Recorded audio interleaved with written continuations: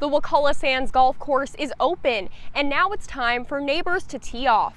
I'm Kenzie Krieger, where I watch groups take their first stroke on the golf course. Just been playing, ever since I picked the club up. Billy Jones has played golf since the 90s and helped with the development of the course. He says golfers in the county had to travel to other areas to play, but now they'll have a course in their backyard. A lot of the golfers in this community are a pretty tight-knit group within themselves. This project took 3 years to finish. In addition to entertainment and economic benefits, the course has an irrigation system giving thousands of gallons of filtered water to the underground aquifer. Commissioner Ralph Thomas says behind the scenes it has environmental benefits.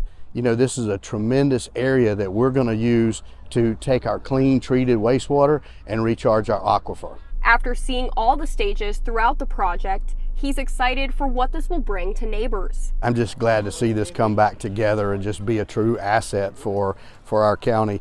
The project cost $9 million with a $4.9 million grant from DEP.